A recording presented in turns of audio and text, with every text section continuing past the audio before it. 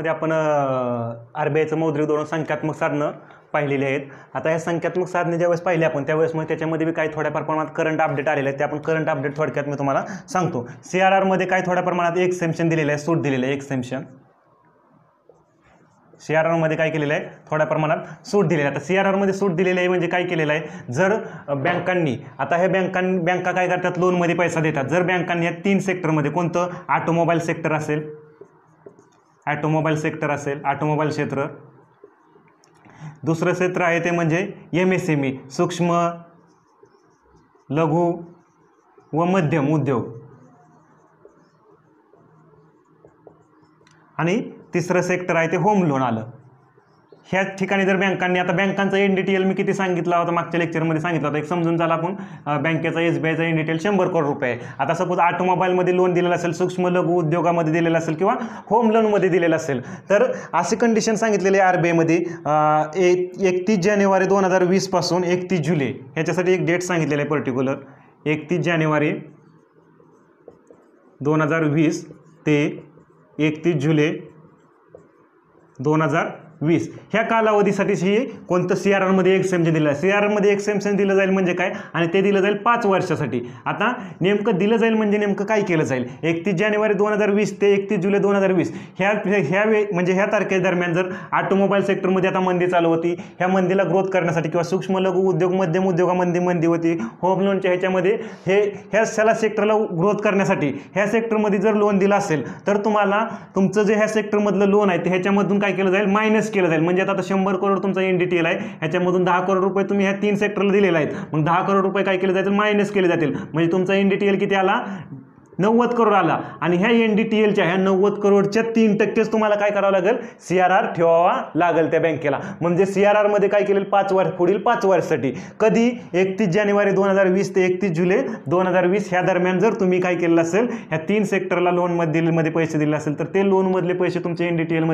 मधून काय केले जातील, तुमच्या डिपॉझिटमधून मायनस करून ते जे मायनस केलेलं आहे त्याच्यावरच तुम्हाला किती 3% CRR ठेवावा लागेल. जो काय 3% 4% आहे तो ठराविक हे ह्या कालावधीसाठी RBIने काय केलेलं आहे, CRR मध्ये एक्सेम्पशन दिलेले आहे हे 2020 मध्ये. आणखी काही करंट मध्ये गोष्टी आहेत. दुसरं एक आणलेलं आहे लॉंग टर्म रेपो ऑपरेशन.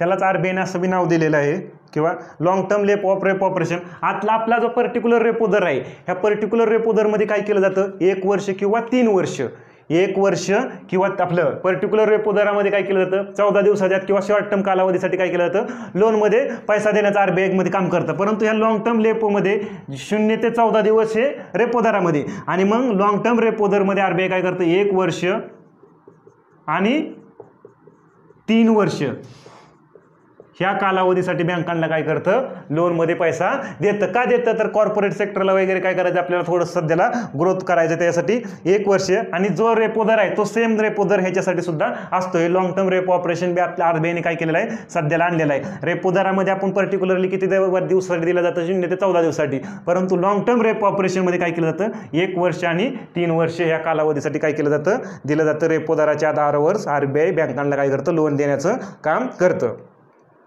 आणि कमीत कमी 1 करोड ते 1 करोड किंवा त्याच्यापेक्षा जास्त. हे आता 2019-20 मध्ये हे लॉंग टर्म रेपो ऑपरेशन सुद्धा काय केलेलं आहे, RBIने आणलेलं आहे.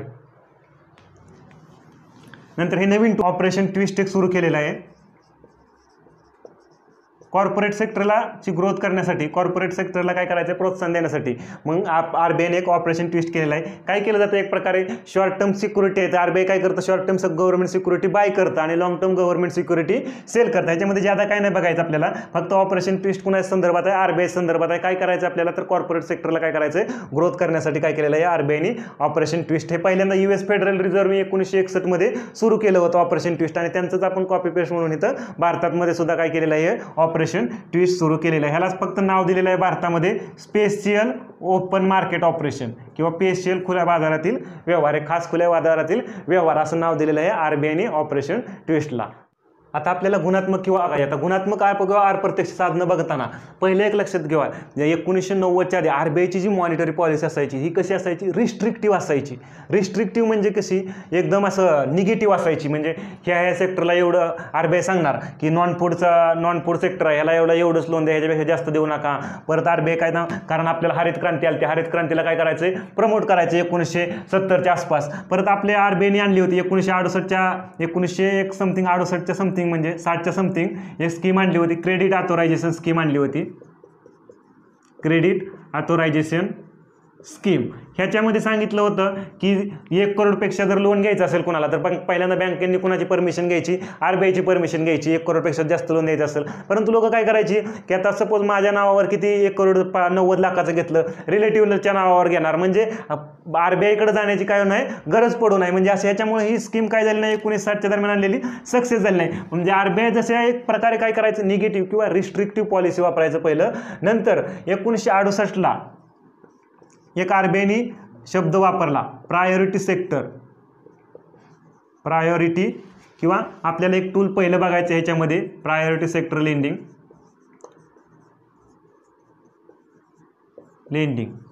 हे RBIचं एक संख्यात्मक टूल आहे, PSL.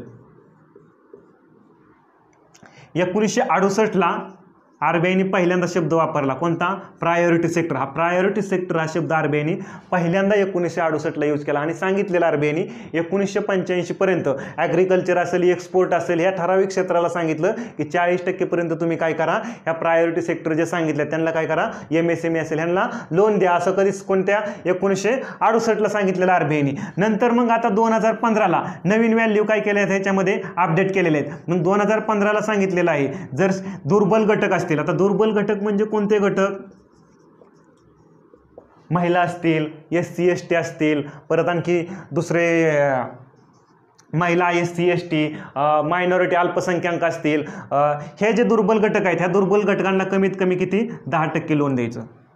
नंतर शेतीमध्ये सांगितलं RBIने 18% लोन द्यायचं. आता शेतीमध्ये 18% लोन द्यायचं असं RBIने सांगितलं. कुणी, ज्या बँका लोन देते ते, ह्या बँका जेवढ्या लोन देतात त्या लोनच्या 10% लोन हे कशामध्ये गेलं पाहिजे, दुर्बल घटकांना दिलं पाहिजे. जेवढं बँका लोन देतात त्याच्या 18% हे शेतीमध्ये दिलं पाहिजे. परंतु शेतीमध्ये काय होतंय की जे सीमांत मोठ्या शेतकऱ्यांनाच लोन दिलं जातंय. ह्या RBIने प्रॉब्लेम हा म्हणजे हे केला, पडताळला होता. त्याच्यामुळे काय केलं RBIने, ह्या शेतीमध्ये 2 पार्ट केलं. RBIने सांगितलं शेतीमध्ये किती 10%, आणि जे सीमांत शेतकरी असतील, सीमांत म्हणजे ज्यांची 1 हेक्टरपेक्षा कमी जमीन आहे अशी, 1 हेक्टरपेक्षा कमी, व छोटे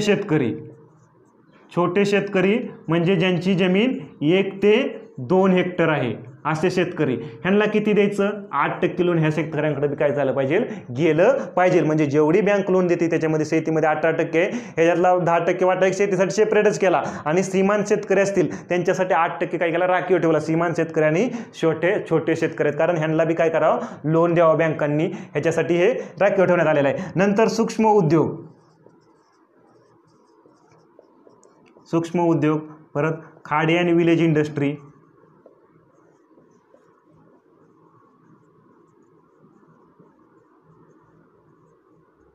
यांच्यासाठी कोटा ठेवलेला आहे 7.5%. आणि जो राहिलेला आहे बघा 18 आणि 28 आणि 7.5 समथिंग. आणि नंतर मग इतरसाठी ठेवलेलं आहे.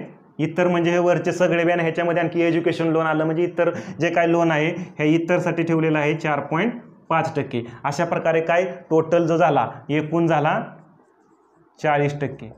म्हणजे बँकांनी जेवढ्या लोन देतात त्या लोनच्या 40% लोन ह्या प्रायोरिटी सेक्टरला गेलं पाहिजे, ह्या PSL सेक्टरला गेलं पाहिजे. कारण बँका ह्यांना लोन द्यायला काय होतात, कमी मागं पुढं बघतात, म्हणजे देत नाहीत सहसा. मग RBIने काय केलं, ह्यांच्यासाठी काय केलेलं आहे, एक पॉझिटिव्ह टूल वापरलेलं आहे RBIने. काय केलेलं आहे, PSL, आणि ह्याच्या अंतर्गत काय करण्यात आलेलं आहे, ह्या सेक्टरला काय करण्यात आलेलं आहे, लोन देण्यात आलेलं आहे. म्हणजे दुर्बल घटक असेल तर 10% द्यायचं लोन जेवढं देतात त्याच्या, शेती असेल तर 18% द्यायचं, सूक्ष्म उद्योग खाडी विलेज इंडस्ट्री असेल तर 7.5%, इतर असेल तर 4.5% 5% म्हणजे असं एकूण किती द्यायचं, RBIने लोन किती द्यायचं, 40% लोन द्यायचं. हे RBI आपलं बँकांनी लोन द्यायचं 40%. आता ह्याच्यामध्ये बी सांगितलेलं आहे, कोटा दिलेला आहे. जर RRB असेल आणि स्मॉल फायनान्स बँक, हे आपण बँकिंग क्लासिफिकेशनमध्ये बघणार आहोत. RRB म्हणजे काय, स्मॉल फायनान्स बँक म्हणजे काय, हे तिथं घेणार आहोत. ह्यांना कोटा आणखी एक्स्ट्रा सांगितलेला आहे. हे 40% तर द्यायचं, परंतु ह्यांना आणखी 40 + 35% ॲड केलं. टोटल ह्यांच्यासाठी कोटा आहे तो म्हणजे 75% सांगितलेला आहे RRB आणि स्मॉल फायनान्स बँक. काय आहे ते आपण बँकिंग क्लासिफिकेशनमध्ये RRB आणि स्मॉल फायनान्स बँक विषयी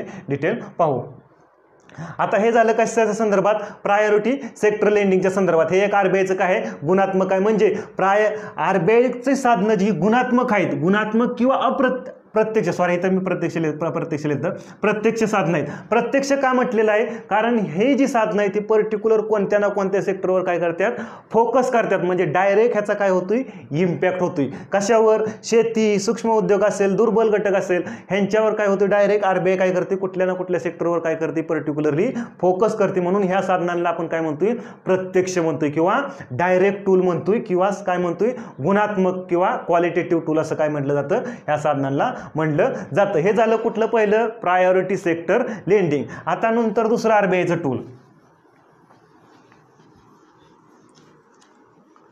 RBIचं दुसरं टूल आहे ते म्हणजे कंझ्युमर क्रेडिट कंट्रोल.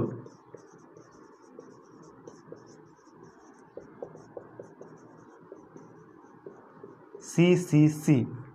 आता ह्या कंझ्युमर क्रेडिट कंट्रोलमध्ये बघा, आता सपोज मला काय करायची, नॅनो गाडी खरेदी करायची आहे आणि नॅनो गाडी खरेदी करून गेल्यानंतर मी लोन काढलं काय ठराविक, नॅनो गाडी मला काय करायची, खरेदी करायची. मग हे नॅनो गाडी खरेदी करण्यासाठी सांगितलं, नॅनो गाडी खरेदी करण्यासाठी RBIने ठरवून दिलेलं असणार काय, ज्या रेग्युलेशननुसार, गाईडलाईननुसार डाऊन पेमेंट मला किती, 20,000 रुपये भरावं लागेल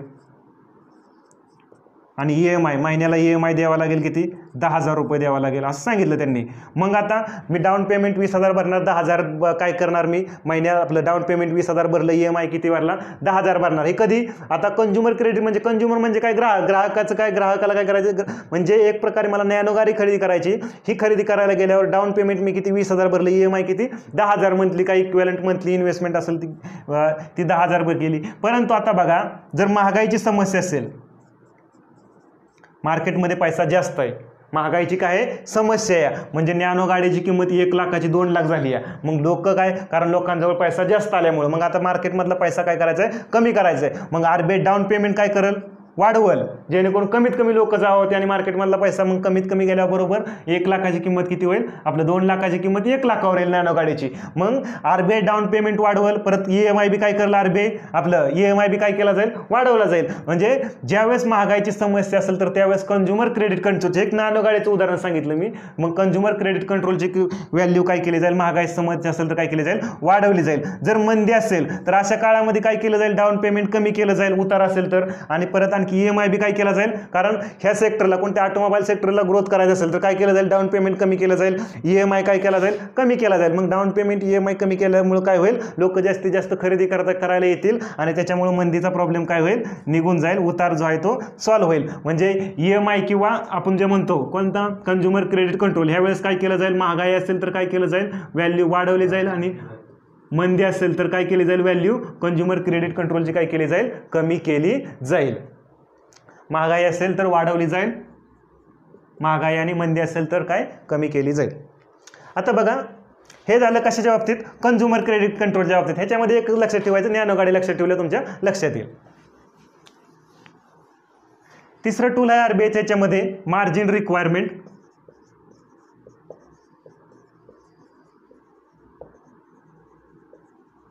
किंवा त्याला लोन टू व्हॅल्यू म्हटलं जातं.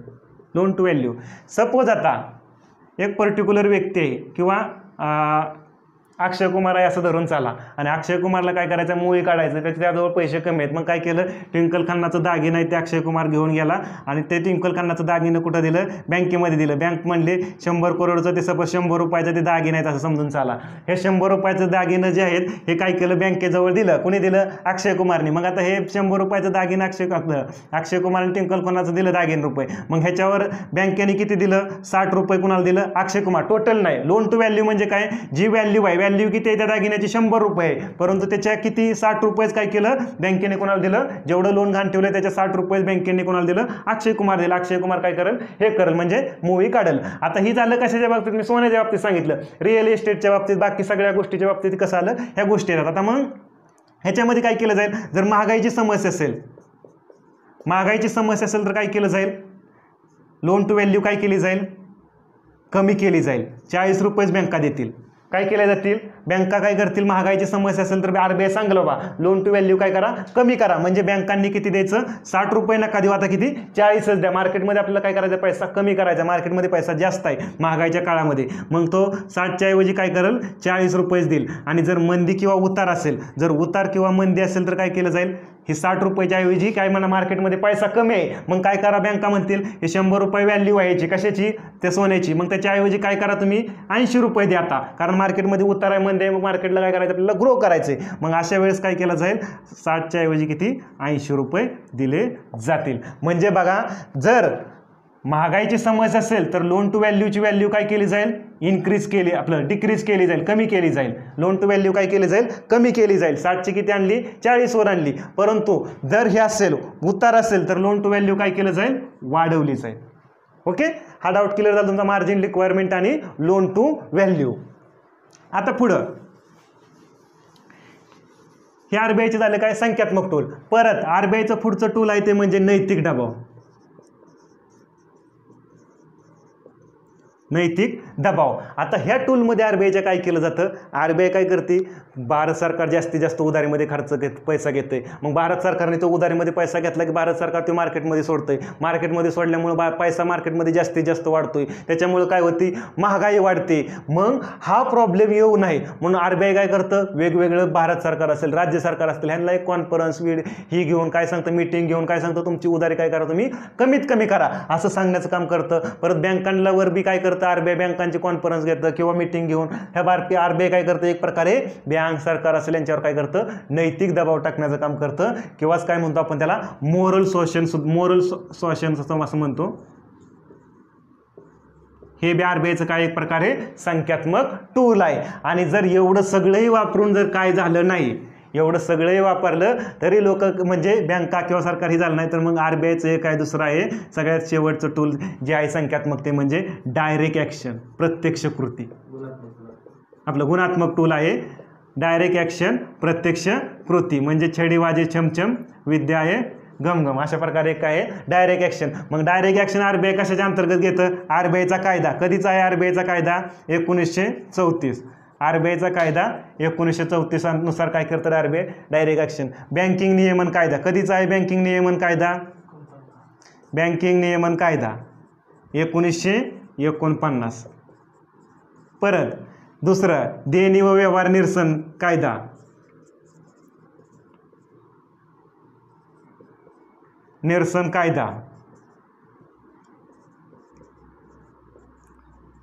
2007. म्हणजे कुणी जर ऑनलाईन पेमेंट वगैरे ह्याच्या संदर्भात तो कायदा मी घेईल, ते मनी सिस्टममध्ये डिटेलमध्ये याच्याविषयी. देणी व्यवहार निरसन कायद्याच्या अंतर्गत कारवाई. मनी laundering act, prevention of money laundering act आला.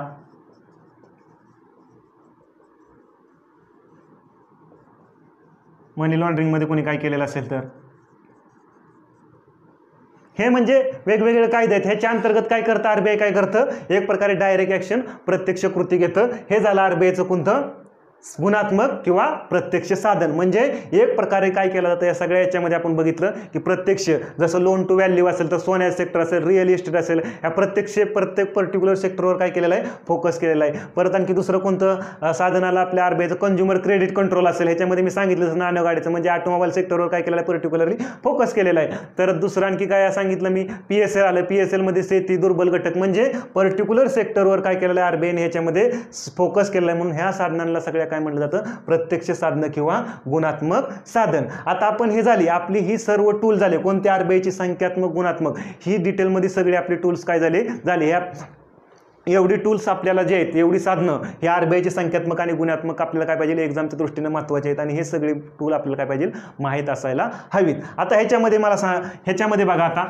एक थोडक्यात एक चार्ट.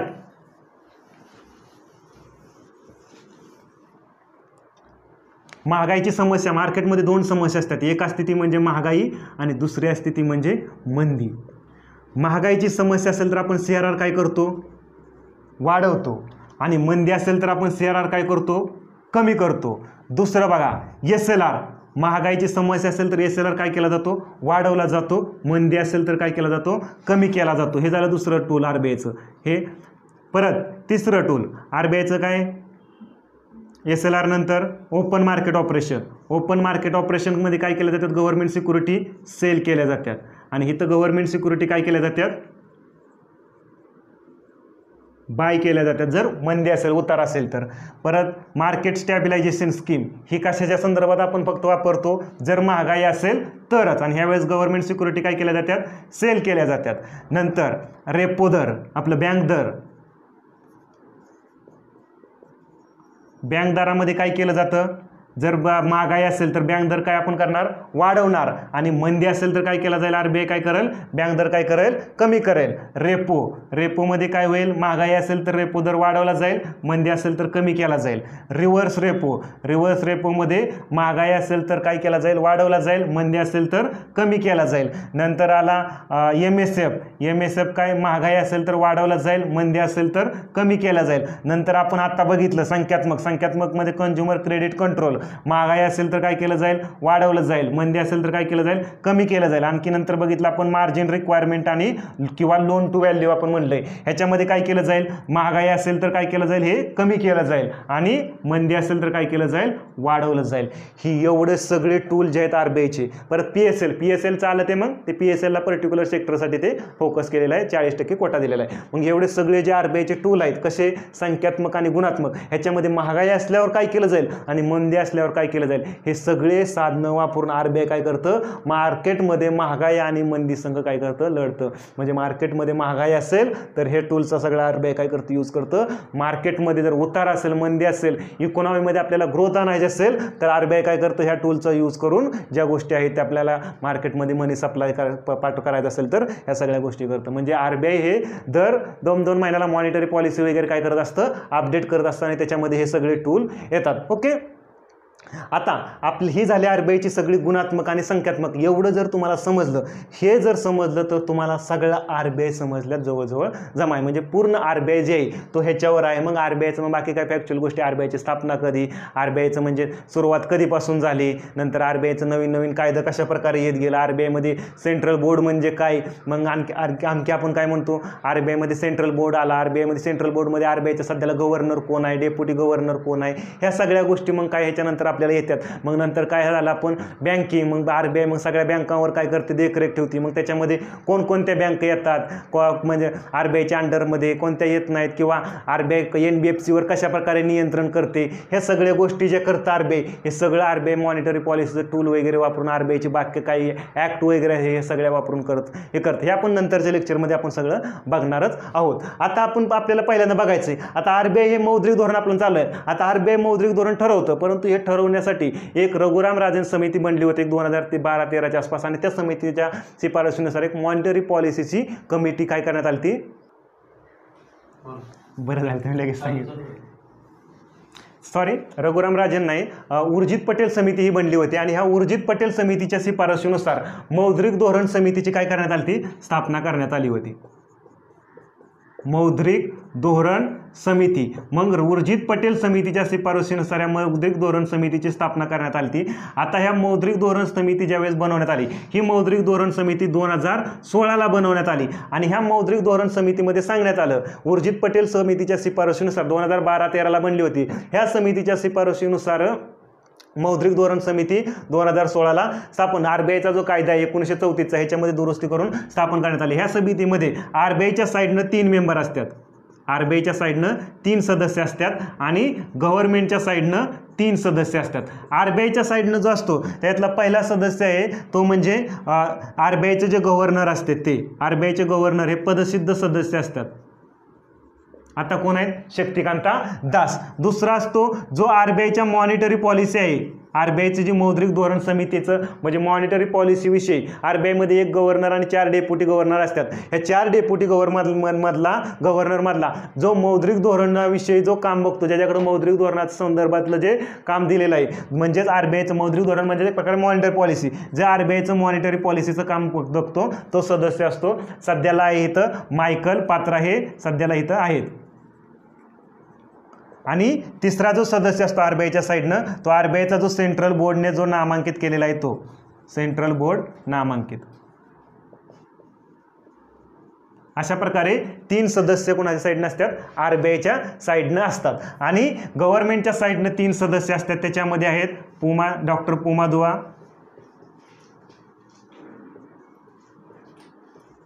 दुसरा आहे ते रवींद्र ढोलकिया, डॉक्टर रवींद्र ढोलकिया. आणि तिसरे जे सदस्य आहेत ते म्हणजे चेतन घाटे. असे 6 सदस्य टोटली मौद्रिक धोरण समितीमध्ये असतात. आता गव्हर्नमेंटच्या साईडने किती झाले, 3, आणि RBIच्या साईडने आता हे ज्यांचा जोपर्यंत कार्यकाल आहे तोपर्यंत येत असतात. परंतु ह्यांचा कार्यकाल आहे यांना 4 वर्ष काय करून दिलेलं आहे, फिक्स करून दिलेलं आहे. म्हणजे 2016 ते 2020 या कालावधीसाठी काय असणार आहे, ते 3 असणार. यांचा कालावधी यांना काय केलेला आहे, फिक्स करून दिलेला आहे. ह्यांची परत रिअपॉइंटमेंट होणार नाही, यांना परत रिअपॉइंटमेंट केलं जाणार नाही. लक्षात असू द्या, म्हणजे जे गव्हर्नमेंटच्या साईडने आहेत त्यांची परत रिअपॉइंटमेंट होणार नाही. वर्षातून कमीत कमी 4 मीटिंग झाल्या पाहिजे मौद्रिक धोरण समितीच्या. कमीत कमी वर्षातून कमीत कमी 4 मीटिंग झाल्या पाहिजे. आणि ज्यावेळेस मीटिंग होईल त्यावेळेस कमीत कमी 4 सदस्य हजर पाहिजे गव्हर्नर सहित टोटल किती, 4 सदस्य. आणि वर्षातून कमीत कमी ह्या समितीच्या 4 मीटिंग झाल्या पाहिजे. जी मीटिंग घेतली, ह्या मीटिंगमध्ये जे काय झालेलं आहे, त्यांनी काय डिसिजन घेतलेलं आहे, हे 14व्या दिवशी पब्लिकमध्ये सगळं काय करायचं, अपडेट करायचं. आणि ह्या समितीचं काम काय आहे, जो महागाई आहे किती, काय आपण महागाई कशाच्या आधारावर, CPIच्या आधारावर मेजर केली जाते. कंझ्युमर प्राइस इंडेक्स हे बी काय आपण नंतर घेणार आहोत. हा कंझ्युमर प्राइस इंडेक्सच्या आधारावर एक इंडेक्स आहे जो महागाई मेजर करण्याचा, 2 ते 6% दरम्यान ठेवायची असं ठरवलेलं आहे. मग हा कंझ्युमर महागाई किती दर ठेवायचा हे कोण ठरवतं, हे RBI प्लस भारत सरकार हे दोन्ही मिळून काय करतात, हा कंझ्युमर प्राइस इंडेक्स म्हणजे महागाई किती ठरवायची, किती असावी हे ठरवलं जातं. मग आता RBIने जर महागाई 2 ते 6% मध्ये ठरवली नाही, म्हणजे बस ही केली नाही, तर मग RBIला का झाली नाही, म्हणजे 2 ते 6% मध्ये ठेवता आली नाही, किंवा ह्याची काय रिझन, परत रिझन वगैरे असतील, हे सगळं गव्हर्नमेंटला काय करावं लागतं, द्यावं लागतं. मीटिंगचा सगळा रिपोर्ट 14व्या दिवशी काय करावा लागतो, अपडेट करावा लागतो. 6 महिन्याला मॉनिटरी पॉलिसी कमिटीचा काय रिपोर्ट आहे तो बी बनवून द्यावा लागतो. आणि दर 2-2 महिन्याला काय, पण सहसा RBI काय करते, दर 2-2 महिन्याला आपलं काय करते, मौद्रिक धोरण समितीची मीटिंग घेते आणि रेपो दर किती आहे, काय ठेवायचा, या सगळ्या गोष्टी काय करते RBI दर 2 महिन्याला इकॉनॉमीचं सगळं अपडेट घेते. आपण मॉनिटरी पॉलिसी समिती बघितलं. मॉनिटरी पॉलिसी समिती काय करते, जनरली किती 4 मीटिंग वर्षातून त्यांना घ्यायच्यात, पण जनरली ती दर 2-2 महिन्याला काय करते, बसते आणि मीटिंग घेते. आता दर 2-2 महिन्याला बसल्यानंतर ती रेपो दर, रिव्हर्स रेपो दर किती ठरवायचं वगैरे सगळ्या गोष्टी काय करते, पूर्ण इकॉनॉमीचा आढावा घेऊन एक मेजॉरिटी डिसिजननी काय घेतलं जातं, त्यांनी डिसिजन घेण्याचं काम करते. मग आता बघा RBIकडे तसं मॉनिटरी पॉलिसी ज्यावेळेस कमिटी बसते त्यावेळेस RBIचे जे गव्हर्नर आहेत त्यांच्याकडे काय असतं, कास्टिंग वोट असतं. आता बघा, ज्यावेळेस RBIची मॉनिटरी पॉलिसी डिसेंबर 2018 मध्ये बसण्यात आली, पहिलं उर्जित पटेल होते, उर्जित पटेल आणि पटेल नंतर मग आता जे गव्हर्नर आले RBIचे शक्तिकांत दास. मग ज्यावेळेस ज्यावेळेस डिसेंबर 2018ला काय झालं, मॉनिटरी पॉलिसी समिती बसली, त्यावेळेस जो रेपो दर आहे आपला, हे जे सगळं आपलं संपूर्ण जो आपला ग्राफ आहे तो रेपो दरच्या संदर्भात आहे. आता त्यावेळेस रेपो दर जो होता, रेपो दर म्हणजे हा एक पॉलिसी दर सुद्धा म्हटलं जातं, याला पॉलिसी रेट सुद्धा म्हटलं जातं रेपो दरला. कारण RBIची जी संपूर्ण पॉलिसी आहे ती ह्या रेपो दरवर डिपेंड आहे. रेपो दर काय, बँकांना जर शॉर्ट टर्मसाठी 0 ते 14 दिवसासाठी जर उधारीमध्ये पैसा पाहिजे असेल तर तो काय केला जातो, RBIकडून रेपो दरच्या आधारावर काय करतात, बँका आणतात. आणि मार्केटमध्ये जर महागाईची समस्या असेल तर रेपो दर काय केला जातो, वाढवला जातो. उतार असेल मार्केटमध्ये, मंदी असेल तर रेपो दर काय केला जातो, कमी केला जातो. कारण मार्केटमध्ये पैसा कमी आहे, बँका जास्तीत जास्त उधारीमध्ये घ्याव्यात आणि रेपो दर काय करावं, वाढवावं. आता मागच्या 1 वर्षात आपल्याला ट्रेंड माहीत पाहिजे रेपो दराविषयी. मग रेपो दर बघा, डिसेंबर 2018 मध्ये रेपो दर होता 6.5%. आणि नंतर मार्केटमध्ये काय झालं असेल, जास्त उताराची समस्या आहे, काय मंदी आहे, डिप्लेशन आहे, म्हणून RBIने काय केला, परत रेपो दर किती केला फेब्रुवारी 2019 मध्ये 6.25%. परत मग 6.25% अजून बी RBIला काय वाटवलं तरी पण मार्केटमधला उतार आहे, डिप्लेशन आहे, कमी नाही झालेला. मग नंतर RBIने काय एप्रिल 2019ला परत RBIची काय झाली मीटिंग झाली असेल, त्यावेळेस RBIने काय केला परत आणखी रेपो दर काय केला 6%वर आणला. परत जूनमध्ये काय त्यांनी ठरवलं असेल इकॉनॉमीच्या संदर्भात, आपल्यासाठी एक्झामच्या दृष्टीने फक्त भरपूर आणखी डिसिजन घेतले जातात मॉनिटरी पॉलिसी कमिटीमध्ये, फक्त आपल्या एक्झामच्या दृष्टीने आपल्याला काय रेपो दर महत्त्वाचा आहे. परत जूनमध्ये बसल्यानंतर जूनमध्ये त्यांनी 5.75% ठेवला. ऑगस्टमध्ये आल्यानंतर त्यांनी परत कमी केला, कारण मार्केटमध्ये मंदीची समस्या असल्यामुळं काय झालेलं आहे 5.4%. म्हणजे बघा एक ट्रेंड बघा कसा आहे, मागच्या 1 वर्षापासून जवळजवळ RBIने काय केलेलं आहे, मंदीची समस्या मार्केटमध्ये डिप्लेशन असल्यामुळे काय ट्रेंड कसा आहे की रेपो दर काय केलेला आहे RBIने हळूहळू काय केलं आहे डिसेंबर महिना 5.15%वर आणला. आणि ह्यात बघा फेब्रुवारी मागच्या अपडेट केला 5.15. पण पहिल्यांदाच असं झालं RBI कधी 1 महिन्याला अपडेट करत नाही मॉनिटरी पॉलिसी, परंतु पहिल्यांदा आता कोरोना व्हायरस आल्यामुळं कोरोना व्हायरसच्या समस्येला लढण्यासाठी, कारण मार्केटमध्ये आता बँका काय करणार ह्या सेक्टरला काय करणार नाहीत, लोन जास्तीत जास्त देणार नाहीत, कोणत्या कॉर्पोरेट सेक्टरला म्हणा वगैरे बँकांना मार्केटमध्ये पैसा गुमायला रिस्क वाटेल म्हणून RBIने काय केलं, किंवा मंदीचा काळ आहे मंदी जास्तीत जास्त वाढेल ह्या सगळ्या समस्येला बघून RBIने काय केलं एकदम रेपो दर 75 बेसिस पॉईंटने कमी केला. 75 बेसिस पॉईंटने कमी काय केला तर मार्केटमध्ये मंदीची समस्या आता जास्तीत जास्त उद्भवली RBIने बघितलं की, आणि त्या गोष्टीमुळे RBIने काय केलं रेपो दर कमी केला, कारण बँका उधारीमध्ये पैसा घेऊन मार्केटमध्ये काय व्हावं जास्तीत जास्त पैसा वाढावा, MSMEला वगैरे काय व्हावं पैसा मिळावा. मग ह्या सगळ्या गोष्टीचा विचार करून RBIने मग तो रेपो दर 4.40%वर आणला आणि रिव्हर्स रेपो दर एकदम 90 बेसिस पॉईंटने कमी केला. बघा रिव्हर्स रेपो जो आहे तो 90 बेसिस पॉईंटने कमी केला. का केला 90 बेसिसने 75नेच का केला नाही, तर ह्याच्या मागचं रिझन असं आहे की बँकांनी हिथं मार्केटमध्ये पैसा देण्याच्या ऐवजी बँकांनी RBI जवळ पैसा ठेवू नये. जर RBI जवळ ठेवला तर बँकांना किती 4%च दर मिळेल. मग त्याच्याऐवजी बँकांना मार्केटमध्ये पैसा, आणि जर RBIला बँका 4% मिळत असेल तर जे काही ज्यांनी डिपॉझिटमध्ये पैसा दिलेला आहे त्याच्या ह्या 4%पेक्षा कमी त्यांना काय करावं लागेल व्याजदर द्यावा लागेल, ज्यांनी डिपॉझिटमध्ये RBI जवळ पैसा ठेवलेला आहे. मग ह्या गोष्टीमुळे RBIने रेपो दर काय केला 90 बेसिस पॉईंट कमी केला, आणि मग हा मार्केटला इकॉनॉमीला परत काय करायचं बूस्ट करण्यासाठी ह्या सगळ्या गोष्टी काय करण्यात आलेल्या आहेत. ह्याच्यामध्ये ज्यादा काय हे नाही. नंतर पॉलिसी कॉरिडॉर वगैरे ह्या सगळ्या गोष्टी आपण बघितल्या. म्हणजे हा जो RBIचा जो मौद्रिक धोरण आहे हा टॉपिक आपला पूर्णपणे हा डिपेंड कशावर आहे RBIचा. आपण बघितलं पहिल्यांदा सुरुवात केली जसं जॉन मेनार्ड केनीजने सांगितलं लोक स्वतःजवळ पैसा का ठेवतात.